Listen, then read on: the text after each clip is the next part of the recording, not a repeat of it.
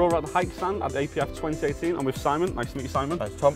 I know Haix, I've just recently launched a new boot, the Protect the Timber. What is special about this boot and what changes are there over the other boots? What we were trying to aim for with the Timber is having a much more versatile product that's lightweight, good in the tree and it's good on the ground.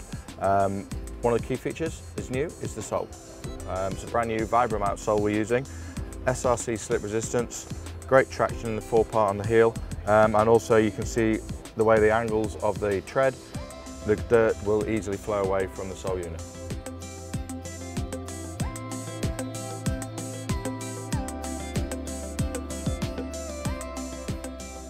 So looking at the boot, Simon, the first thing that I've noticed is really lightweight compared to the other boots on the market. How much does the boot actually weigh in total? The weight, size 9, which is a kind of standard measure, is 1,100 grams, so 1.1 kilos in one boot. So that's the current weight. What I will stress at the moment, it's still a working prototype. The product is launched early 2019, but that's where it's weighing in at the moment. But that's certainly what we want to try and achieve, is a product that is lighter than anything else you can get in the marketplace.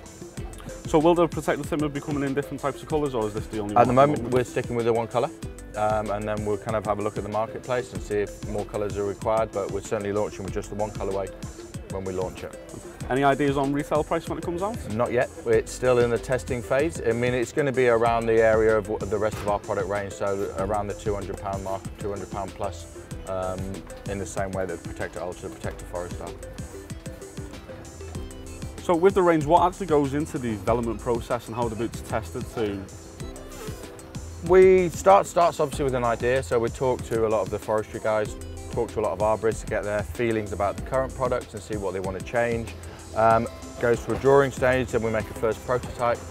That's when we then have to do the lab tests first and foremost to make sure that it meets the standards, but then we get them onto people's feet. So this is currently where this boot is at now.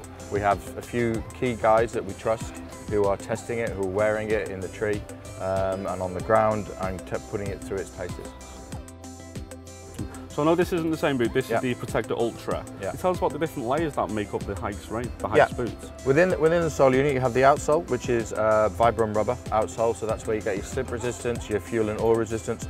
And then we use polyurethane in here, so you've got the different densities of polyurethane within the sole unit. The polyurethane is a blown product that puts air into it and gives it plenty of cushioning. We then have the plastic through here, so this TPU that comes all the way through in the sole, that gives rigidity in the sole. It takes away pressure, so it makes sure the pressure points are spread evenly across the whole of the foot. Then you can see the steel toe cap in the toe area, and then you can see the Kevlar insert all the way through the upper as well, the Kevlar insert being the chainsaw protection.